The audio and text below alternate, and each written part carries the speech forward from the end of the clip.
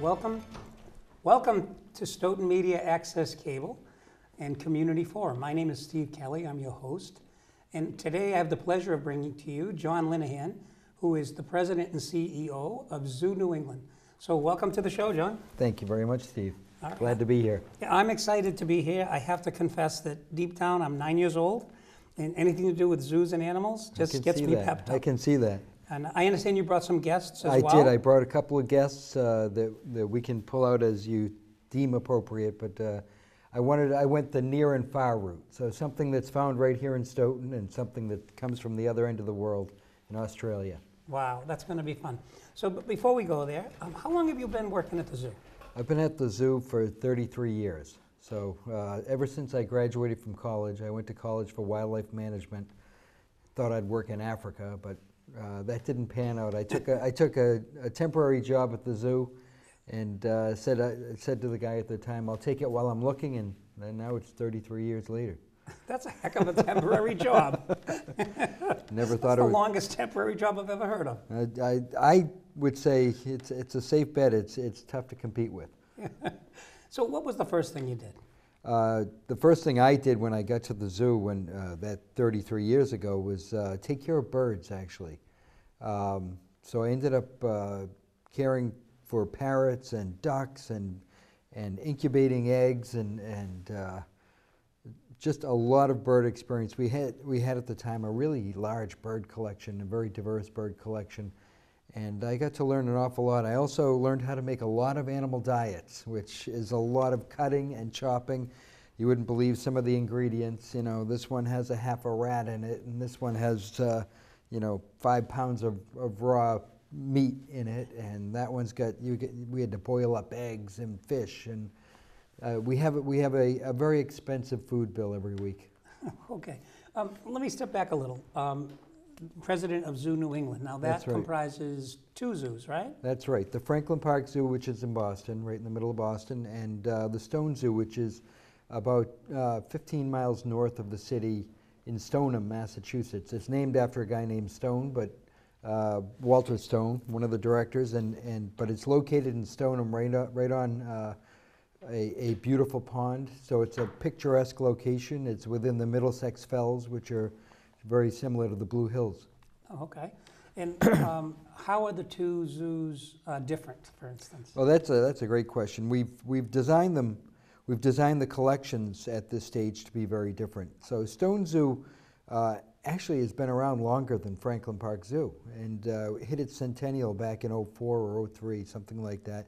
Franklin Park a couple of years ago. So both of them are 100 years old, but they're very different experiences. Franklin Park is a big 72-acre piece of land within a 500-acre park, and Stone Zoo is only 26 acres, so geared more toward a small family that's pushing a stroller. And we've got a collection of animals at Stone Zoo that's primarily what we refer to as New World, so North and South America, as opposed to Asia and Africa, and so we've done some Australia at each place, but we have very different animals between the 2 zoos. So at Stone Zoo, for example, our big cats, we have jaguars and cougars, Canadian lynx. And down at Franklin Park, we have lions and tigers and bears. Ocelots. Lions and tigers. Actually, and no bears at Franklin Park. We have them at Stone, a pair of black bears, Bubba and Smokey. Okay. They were a couple of rescues that were headed for 6 feet under if we didn't take them. But we built a really nice exhibit, and they get along great, and they're big crowd favorites because they're a couple of clowns. All right. So now, if I'm watching the show, I'm thinking, well, all right, we know where they are. When are they open? Why should my family go there? Oh, easy. They're open every day. The only days we're closed are Christmas and Thanksgiving, unless there's a really bad snowstorm, and then I don't think anybody wants to come anyways. But we have people that are there 24/7, whether we're open or not. These animals need care. At Franklin Park, I have over 1,200 animals, and at Stone Zoo, another 600 animals. So there's a lot of animals to take care of. And when we have a hurricane, for example, staff has to be in there. But the zoos are open every day from 10 to 5 weekdays this time of year, and 10 to 6 on weekends and holidays. And it's just a blast. We're in prime zoo season right now. If you want to go to the zoo, any animal facility, and see active animals, Yep. it's before it gets too hot. So when you feel vigorous, the animals feel vigorous. I don't care if they come from Africa or they come from Alaska. Yeah. They end up really honing in and adapting to our environment. And they feel like we do, even despite their long histories of either having evolved in a hot environment or having evolved in a cold environment. So although we do baby our giraffes at Franklin Park, the zebras are out almost every day. They can be out all winter as long as it's not too icy or if it's below zero.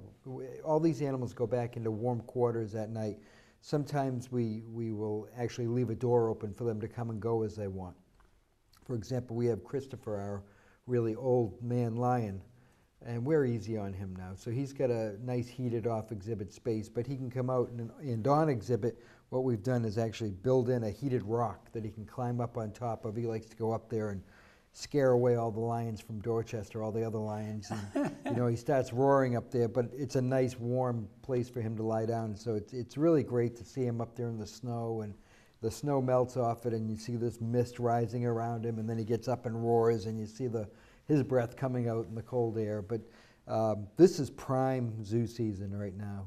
It's a great time to visit the zoos, and a lot of the schools are coming out in droves right now.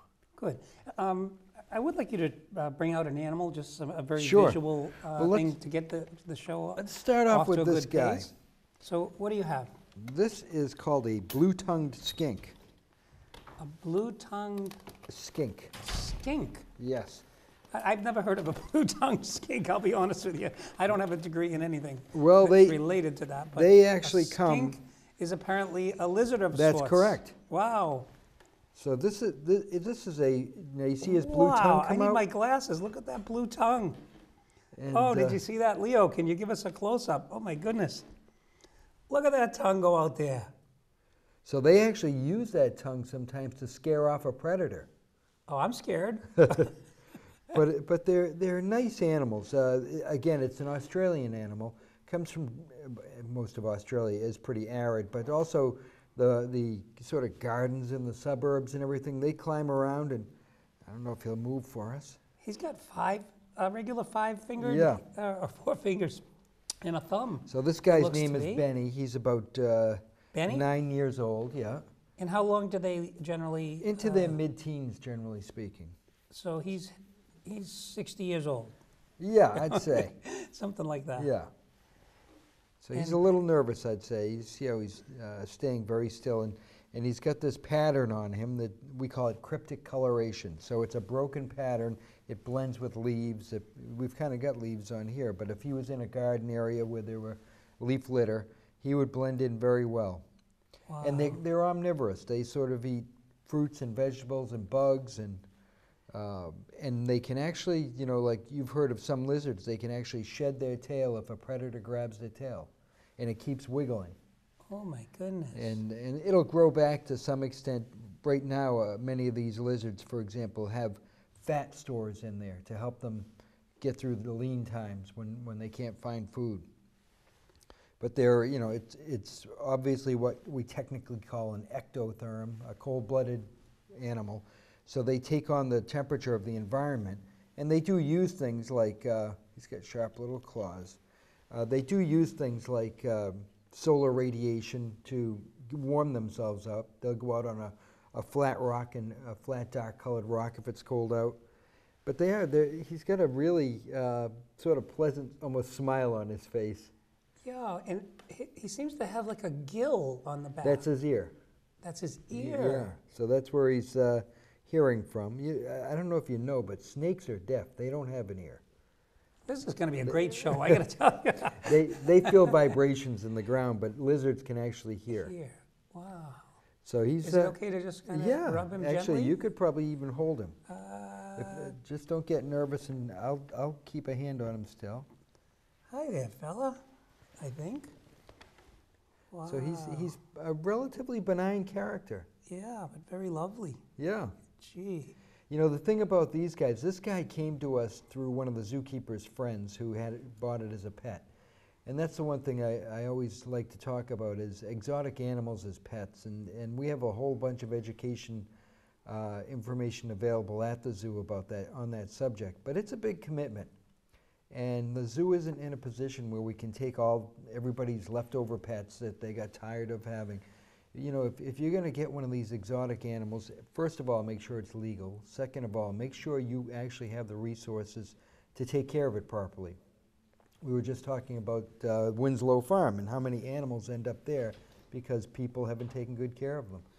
So thank you. By the way, it's nice to give a shout out to Winslow Farm down in Norton, where Deborah White does a nice job, taking care of animals. Has a nice little free roam zoo area. I can't wait to visit. Yeah. So we have all these wonderful people that. So what is it that attracts you to animals? What kind of personality is it that says, I'm going to dedicate my life to animals? You know, it was something I was born with, I think. I grew up in Canton and was always out in the woods and had dogs and cats and other animals, but I don't know what brings it. I sometimes wonder, because we have a lot of zookeepers that have my sort of attraction to animals, and they're really committed to conservation and committed to maintaining the highest quality of life for all these animals. And sometimes I think it's people who, especially when they were young, were a little shyer. And animals, that's one of my theories. Some animal people... You can have more than one, it's okay. One of your many, that's nice. Yeah, so I was shy when I was a little kid. Now I'm up there, I have to go out and speak in front TV, of crowds. Doing a good job, I've gotten over it. But when I was young, I loved animals. I don't know, maybe they were non-judgmental, huh? They take you at face value. So not a wonderful thought, huh? They're very, the one thing I found in working at the zoo for all the years, I've had more adventures with animals, than you can imagine. But animals are straight shooters. They aren't deceptive. They don't have some of the negative attributes some humans have. And we have a crew that is so dedicated to taking optimal care of them. We have some video we'll see later on our training programs, which are absolutely fascinating. And even with something like a lizard, you can actually train them. And what we use is called positive reinforcement training. It's called operant conditioning. And I think my wife does that with me, actually. I'm sure she does. And you can really enhance, with a lot of our animals, we're enhancing their care through that training. Wow. So I don't know, Benny's, he was one that got lucky in terms of finding a good home after somebody bought him in a pet store. But, it's a big commitment. That's the one thing I really want people to understand, that especially something like parrots. We get calls all the time from people that want to place parrots and big snakes with us. And we've already taken as many as we can take, and we don't have an endless room for these animals. So we sometimes can help in placement, but it's a big commitment that you get into when you buy these animals or when you take these animals.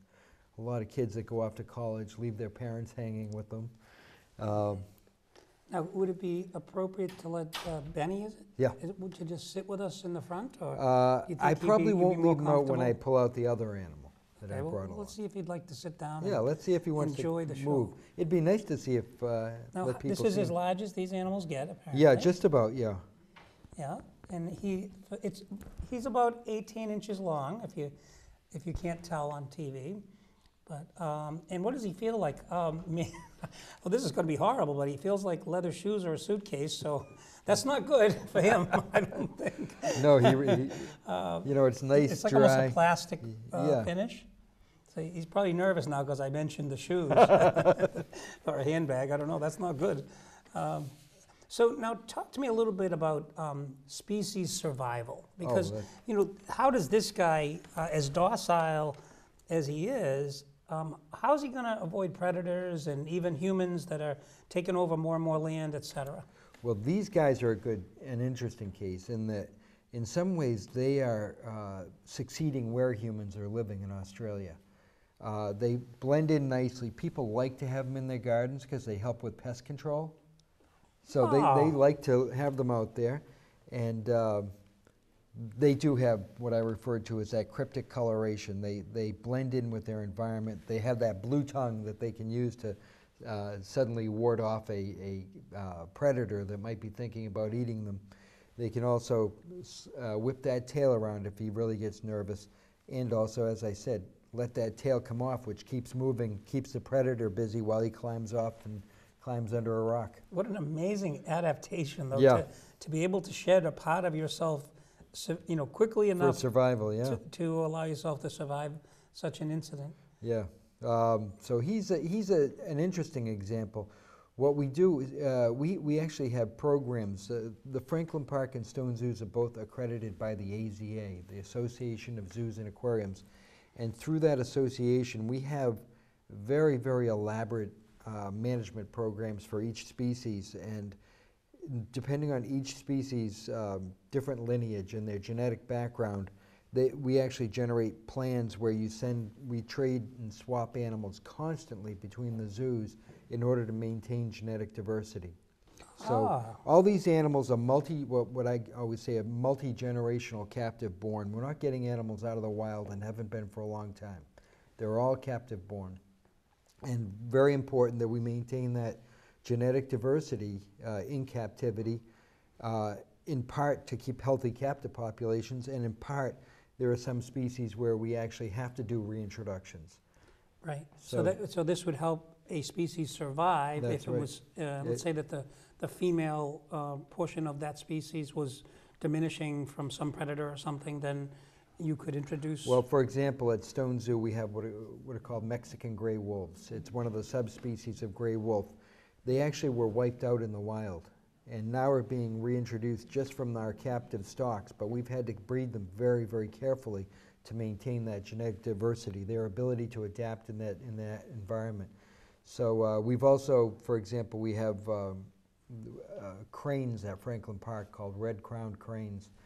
It's a very endangered crane from Russia, China, the Far East. And we've been sending eggs back from our pair, along with a couple of other zoos, and they get carried. It's literally trains, planes, and automobiles and buggies. Yeah, we keep actually have, you have to, because in many cases no place to keep it plugged in. Yeah. You actually have to carry hot water bottles with you and make sure you find a place to find hot water to keep those eggs incubating. You can't let them get chilled. And now our pair of cranes has like 5 or 6 offspring flying free in Russia, China, the Koreas. Wow. So it's one of my keepers was there bringing more eggs back, and one of the cranes returned, and they pulled out the binoculars and identified its band number, and they said, "That's Boston." Oh. So they named the crane Boston. We work with some conservationists in Russia at a Russian nature preserve, and they finish hatching them, and then they mix them with the wild cranes. Now you, obviously it's very exciting, but what's the most fun for you at the zoo? Like, think of the last time when you went, this is fun. Like, what was the most fun? It's the interaction with the animals. Well, I should say, sometimes it's the interaction with the kids. Yeah. You know, I got into this because of the animals, but I've gained so much personal satisfaction from the difference we make with the kids. And to see the kids get excited, see the kids get motivated. You know, we work with an awful lot of urban kids, some of which have very difficult backgrounds. And to see them progress and help them with a college application and help them with their college selection, and then to have some of them that go on to vet school or on to getting a PhD in primatology or something. Yeah. It's very rewarding, but you know, I still have never lost my love of the animals, and sometimes the zookeepers there feel bad for me because I'm out there fundraising, I'm out there playing politics and creating collaborations with other organizations. Yeah. I don't get to do the animal stuff very often, so they sometimes call me and ask me to help out, and not that they really need me, but I still do consider myself the best animal guy in the zoo. Wow. You know, I've had more adventures with animals over the years. People always say, you should write a book. Well, unfortunately, I didn't keep notes on it, but I have a lot of them I can still remember. And give us like 2 of your best adventures. Something that happened where you're trying to move an animal, let's say, and they have other ideas. Well, that's happened. The first one that jumps into my mind is a camel. But I once had a situation where we were just opening our new lion exhibit, and because in these new naturalized exhibits, it's not like you have the animal all caged in. you know, it's open topped, you have moats, you have stone rock walls. You want to make sure you didn't miss anything when you put the lions out in this case. So we literally are out there with all of our equipment, you know, everything from dart guns to fire extinguishers in case a lion comes up the rock wall. We're at the top of it already and we're going to scare it back in, lock it in and make changes. So I have people stationed all around the exhibit, and I gave the word on the radio to one of my staff to let the lions out, and so we did that, and the lions came out and they promptly went right back in. We had 2 sets of doors. When I say come out of their off exhibit areas, right, and back into the building. So I said, you know, can you push them through again? And we want to have them on exhibit, getting used to the exhibit. So she said, yeah, this one won't move. I handed my radio to my partner, and I was way up the top of this rock work, so I had to run across the top of a wall with a 30-foot fall over here and jump down onto a roof and cross it and climb down a ladder. And I said, this is what I meant. Shut this door, open this door, and then when he goes over there, shut another door. And then I said, I'm going to get back up to my station before you finish. So before the lion gets back out, I wanted to be ready. And I run up there, and then I'm thinking to myself, did she shut the other door behind her? And that door that I was wondering if she hadn't shut is going to lead the lion right outdoors.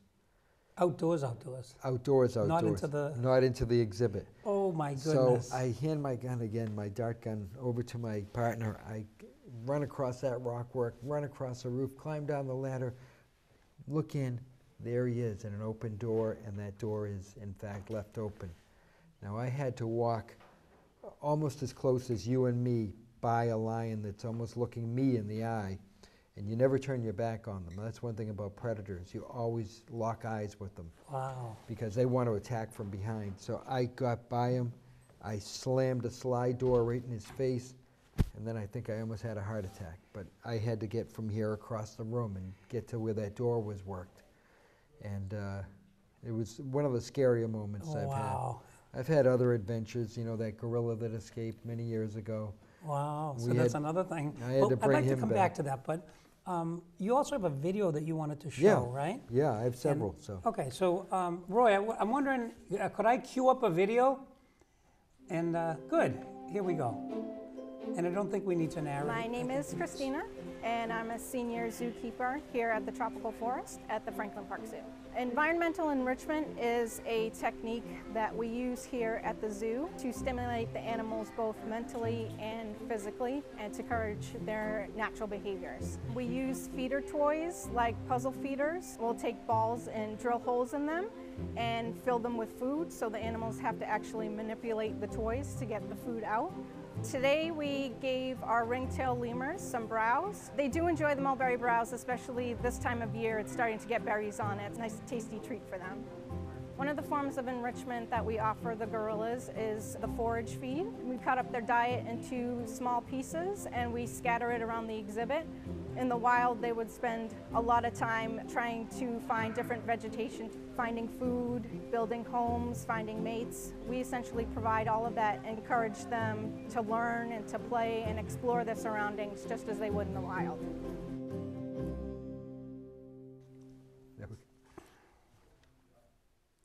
All right, so again, my name's Steve Kelley. I'm the host at Community Forum, and I'm back here with John Linehan. We're enjoying this wonderful show about the zoos here in New England. We've got the Franklin Park Zoo and also the Stone Zoo.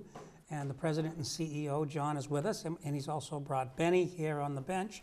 Yeah. So that was a nice presentation. I see you have a lot of helpers there. Tell me a little bit about both your staff and perhaps some intern opportunities or something.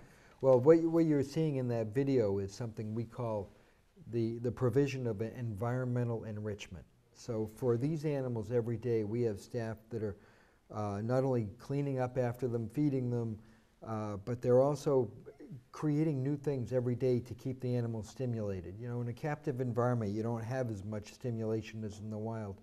So we try to create things, challenges for the animals. So some of those, you saw some feeder toys. They actually have to figure out how to get to the food, or it's things that make feeding times stretch out longer. It challenges the animal in another way.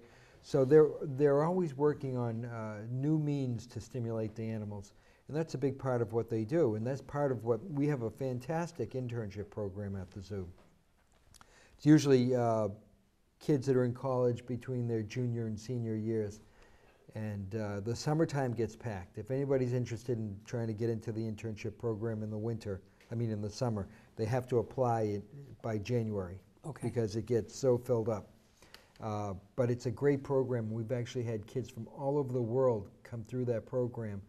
I really believe it's the best internship program out there in a zoo, because not only do they get the hands-on training and experience with the zoo, working with our zookeepers, but they're doing an independent project. But weekly we have classes for them to take that teach them the insights of how zoos work, and everything from how these very elaborate breeding programs are organized and pulled off, what are the principles behind it, to animal handling and restraint. So, we have to teach them everything from all the different equipment we use to handle animals, everything from blow darts to lassos to, the list is pretty extensive. And then many other technical components of zookeeping and captive animal management. So it's a fantastic program. My staff, my keepers are all, for the most part, they all graduated. Some have graduate degrees in zoology or biology or animal behavior. Many of them have come through either our internship program or some other zoos.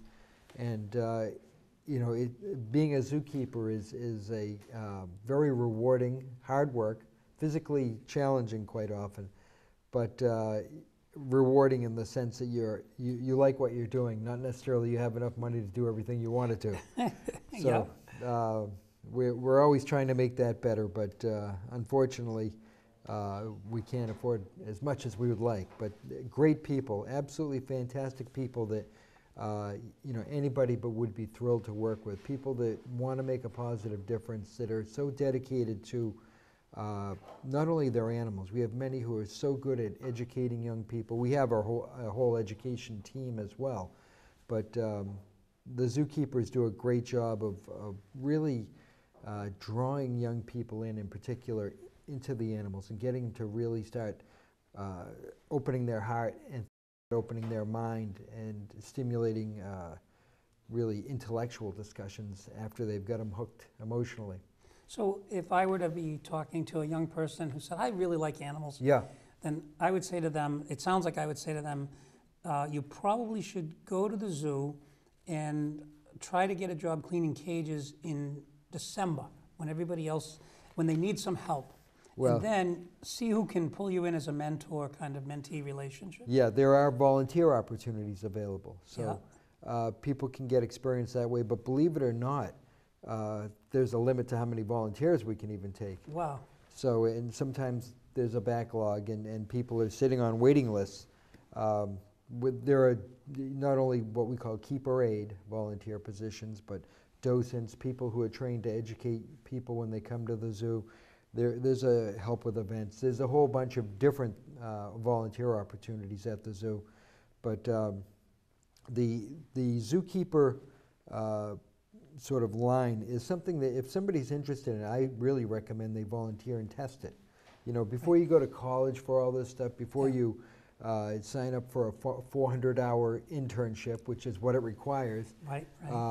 get a taste of it. Make sure that that's something for me, I used to just pinch myself every day that I was getting to do what I was getting to do. And so, I've worked with an incredible array of animals. I've been everything from I rescued an elephant once, left on the side of the road, to Oh my goodness. working with invertebrates that can be actually absolutely fascinating, and we have some great achievements. So let's not assume that I would know what an invertebrate is. What's an invertebrate? Well, putting it simply, bugs, but insects and spiders and animals without backbones. Okay. So most of them have what's called an exoskeleton, so they're hard on the outside. They don't need a skeletal structure, and they shed that skin, that external as they grow. But fascinating. Some of those spiders and tarantulas and scorpions and all those critters are really fascinating. And we have different people in the zoo that sort of focus on different animals. Their heart is in different areas. We have primate people and big cat people and domestic, horses and cows and goats. I've always liked them all. I love, everybody always says, "What's your favorite animal at the zoo?" Yeah, what is your favorite? No offense, Benny. Yeah, Benny, block those ears. I love snakes actually, but I have two favorites, and I've been thinking about this. I have You have to think Little about your Joe, favorites. Okay. which is that gorilla that escaped. Yeah. He is one of my favorites. And then we have Bo, our big male Maasai giraffe that we were able to bring through an illness that no giraffe had ever survived before. And it's called giraffe wasting syndrome. And we thought it was a death sentence for him. But we changed everything about the way we take care of him. We contacted every expert in the world that was studying this sickness.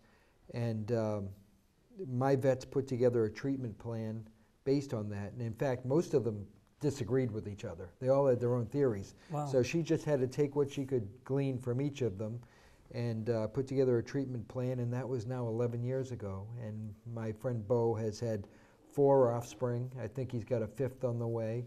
Wow. And he's a 2,800-pound puppy dog in some ways. 2,800 pounds. Yeah, so he's a great guy, and he's got tons of personality. But unfortunately, when he had this illness, he had lost 700 pounds. He was so weak, he was shaking. And it's a long story about how we saved Bo, but we had many people who cut browse for us, cut branches off appropriate trees, and Bo liked eating that. Got a lot of kids involved. There was a young lady in New Hampshire that raised over $10,000 to help us buy specialized foods for him. He's finally deciding he wants to get going somewhere. Well, I think he's upset that Bo and the Yeah, gorilla, he heard me. Got a little bit more play here. Yeah. No, Benny, I like you too. That's very, very nice. So I've had lots of adventures, but Bo and Little Joe are kind of my buddies. Isn't that terrific, boy? Now, just because I know it's part of every business, the life of every business person as the CEO, tell us a little bit about funding, how difficult that is. Sure. What are the trade-offs that you're making as you try to make sustainability a quest for your That's job? a really good question. As the CEO, those are the things I worry about sometimes more than did Little Joe have diarrhea the other day. Yeah. Unfortunately, and so making ends meet. Zoos are expensive places to run, and making ends meet is often difficult. And so everything from admissions to fundraising I get involved with, as well as the politics of getting the Commonwealth to support it. The Commonwealth of Massachusetts actually owns the Franklin Park Zoo and the Stone Zoo, and created this nonprofit to manage them for them, and said, we will provide support to some extent, which means I have to get on there and make the case for support every year at this time of year, budget time. So we've been level funded by the state for 4 years now. It's a little lower than it should be, and it's caught up with us a bit. We've been increasing our admission rates, which as a guy with 4 kids, I understand what that means. But we do create opportunities for people for whom admission is a hardship to get in. Right. And there's many opportunities. Stoughton Library has passes that people can get, and I think it costs you $5 or $4 to get in. What is the normal The normal admission rate right now is $17.95 for adults, $14.95 for kids, and that's at Franklin Park. Right now, because we're doing a lot of construction at Stone Zoo, we've cut it back to $8.95, $7.95, and $6.95. $7.95 for seniors. So anybody at both places, we have a little discount for seniors as well. So, and then you said something about, but at the library they have some things they can do? Many libraries subscribe and buy our passes, and then they get a tear-off pass that they can give to a family. I think it's good for 4 people to get in for like $5 a piece or something. So it's a nice program, and the libraries get a lot of use out of it. Right. We also have another video that you had brought on, Great. and that's for children, I understand? Yes, Kids? yes. So this is going to kids be talking about the zoo. kids talking about the zoo. These are the people going to take your job someday, is that right? I hope so. You hope so? I've got a lot of really great kids that Yeah. I'm hoping are going to kick me out someday. All right, well, we're going to ask Roy if Roy could cue up the video with the kids. I like to look at animals because they're just interesting. Different movements, like the gorillas. I like seeing peacocks, the birds, the reptiles, maybe some of the bugs. I like the lion. My favorite animal is cats, and the lion is a cat. My favorite animal is the sloth. I like the sloth because they're cute. At the zoo, my favorite animal is probably the zebras. They just run free and nobody's telling them what to do, and they just all stick together. When I was a kid, I used to come here to the zoo with my grandmother, and I just loved the zoo because I loved animals. I loved the great outdoors. My favorite part about visiting the zoo is feeling what like some of the habitats they live in are like, what they look like and what they do. I really like to see the animals because I can learn where they're from, and like that animal right there, it's from the zoo. I've learned most of the stuff I know about animals here. There's not only animals, there's the habitats and how they live, and that's allowed me to learn more about other places that I will probably never travel to. I've learned like layers of the rainforest and what like the animals can do. I learned a lot of things like where they live, what they need to survive, how they can help us. It's important for people to care about animals because it is important for people to know about the natural world and to be able to know that they're not the only beings on Earth.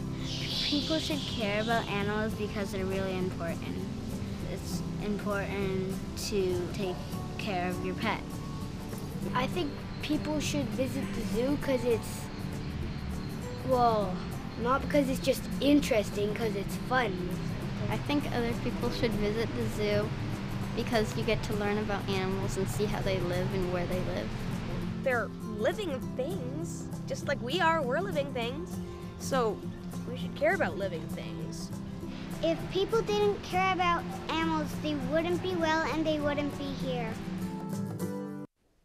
All right, I'm back with John Linehan, and after seeing the kids, John, tell me a little bit. It's almost as if you can affect the spirit and the soul of children with animals. I think that's really a great way to put it. You know, what these animals do is help us teach compassion. And, Wow. and these guys, so many of these young people, their perspective on life has changed. After working in the zoo or being associated with our education programs, the most incredible young people I've ever met have gone through our programs, and some of them, I say they're like little professors of zoology, but they're so emotionally committed to conservation and to, you know, making the world a good place for animals and people, that it really drives you to work harder even. You know, we just started something because of all the stuff that we were seeing. We started a youth council that's acting as an advisory body to the zoo. And, you know, something that, so we're not sitting there guessing, you know, this is how kids are communicating today, or this is the message we need to get out. These young people can get involved in helping to design exhibits and how to communicate with other people and what kids are really looking for. And they're, the kid part of this whole job is not something I get into it for, and it's just amazing what it does to you, though. Wow, I love what you said, that if there's a way to teach compassion, it's certainly something the world needs. Yeah. And if this is that pathway, then we need to make sure that the state funds this and funds it better. So let me switch gears a little. You brought another friend. I did. So let's I'm a little out of sync here, but This is a friend that actually people can find if they get lucky and see right here in Stoughton. The Get a little lock on the Yeah. on the cage, so we'll work on that. I haven't actually used this one before. Well, we'll ask the animal. There we Can go. that work? Are you under there? No. Yeah, it seemed like that was a good place for something to come out. Well, let's come back to it. I'll tell you what I'd like to do. There we go. We did find it, all right.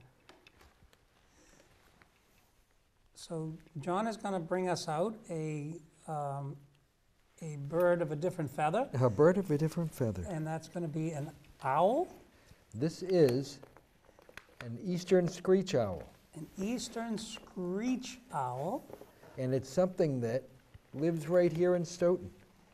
lives here in the entire area, Yeah, it's a very common owl.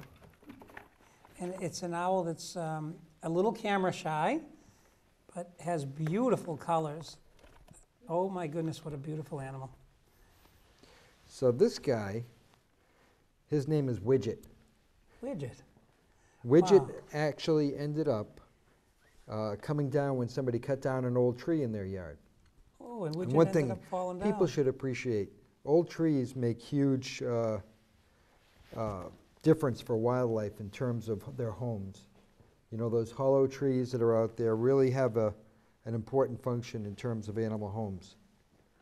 And Wow. so Widget was injured when that tree came down. He was a little guy, he was a young guy, and had to be hand raised, but he has some, when the tree came down, it damaged some of his toes. So obviously with owls, having good talons is key to survival. And you'd be surprised how many different things. You know, everybody always thinks they eat mice. Obviously they do. But Hello there, fella. outside of mice, they also eat insects, they eat frogs, they actually eat other songbirds. So they're amazing little guys. They have great calls, and we just came through their breeding season.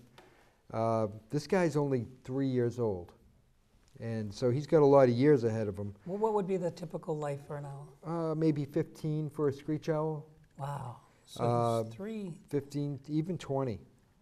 Wow. So he's, this is what you call a red phase screech owl.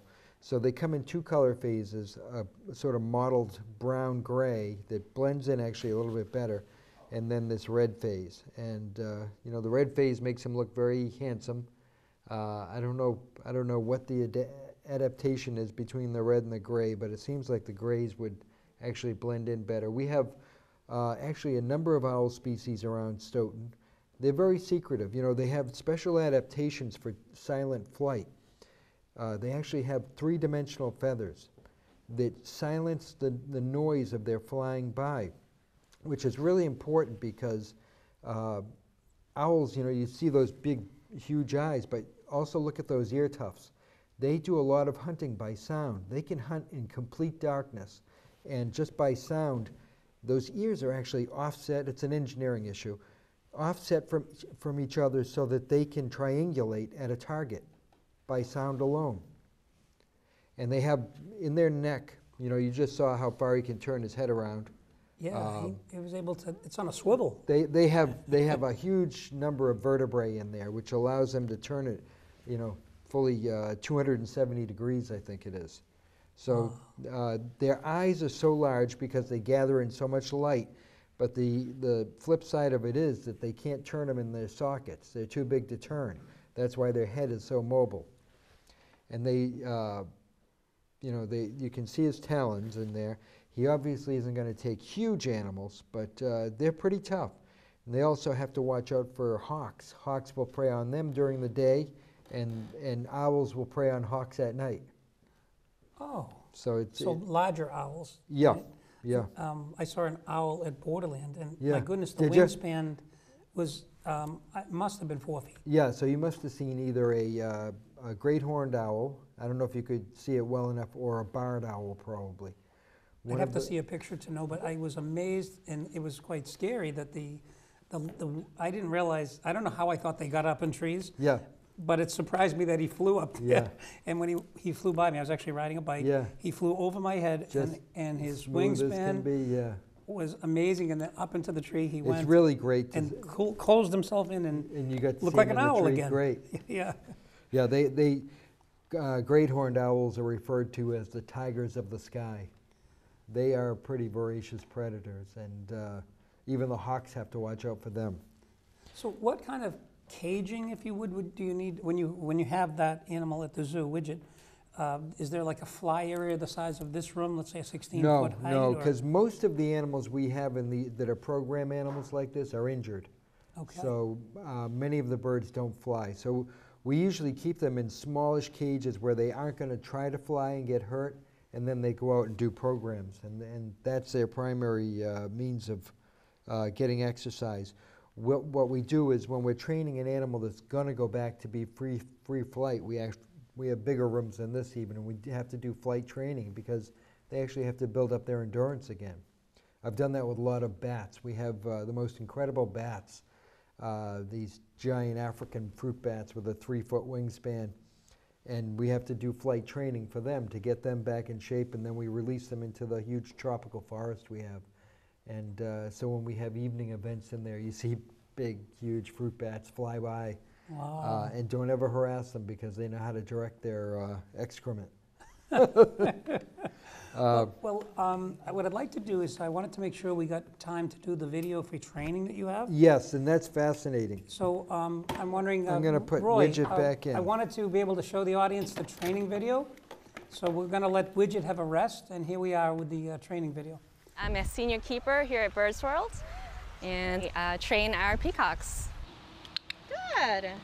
The training program allows us to call the animals to us instead of us trying to chase after them. It helps us when we need to get a closer inspection of our animals. If there's a potential injury that we need to take a look at, our vets would be able to come by and we'd be able to start the training session.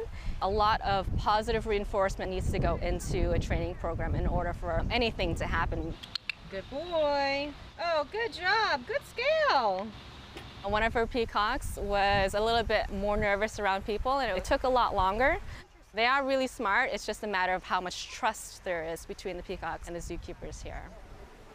I'm a senior zookeeper at the Tropical Forest in Franklin Park Zoo. And we train all of our gorillas once or twice a day. And all the training we do has a purpose. Good boy. Very nice. You get a really strong relationship with the animal. You get to learn what they're good at, what they're not good at, really problem solve and figure out what they want. You want to keep it fun and positive because if they get bored, they're going to walk away. It's always a challenge for me to keep them as interested in me and what I have for them to keep training. Feet open, hold it. When I have a behavior that is difficult to get, it's really such a high. You're like, I did that, they did that, and they had fun doing that, and it's going to help them live longer and be healthier, which is the point of our training program and the point of having animals here at the zoo. Pay attention.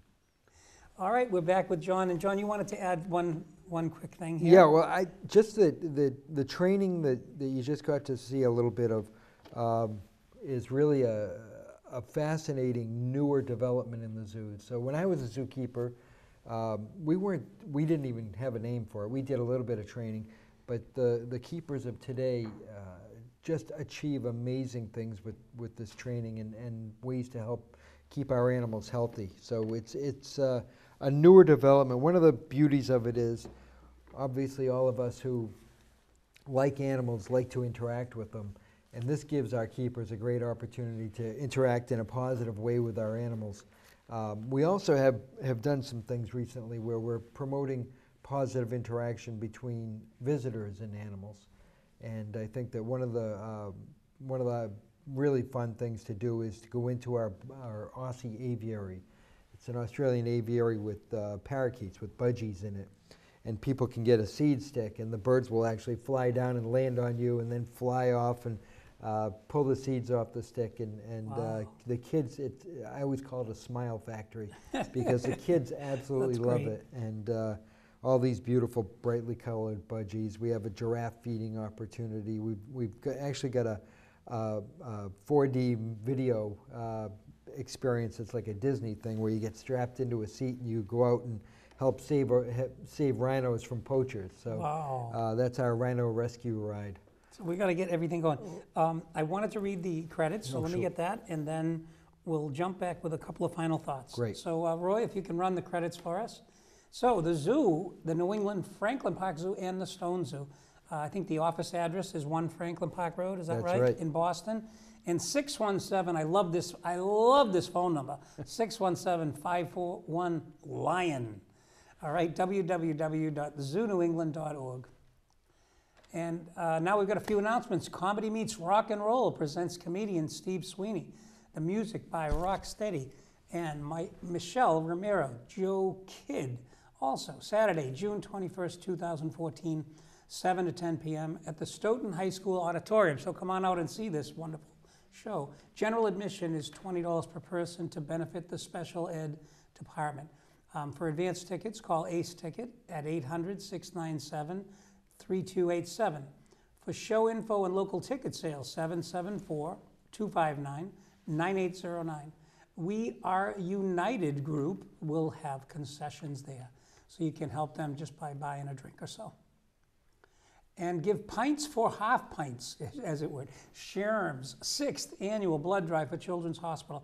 I did this, I think, last year. It was great, in memory of Fran Stetson, hosted by SHRM's Auto Body in Stoughton. Do come out and pass around some good blood. Sunday, June 1st, from 8 a.m. to 4 p.m., breakfast and lunch will be served. I think it's all you can eat. They had bacon and sausage. They had so much stuff there, it was unbelievable. And that's at the Sociedade Filarmónica de São João Club.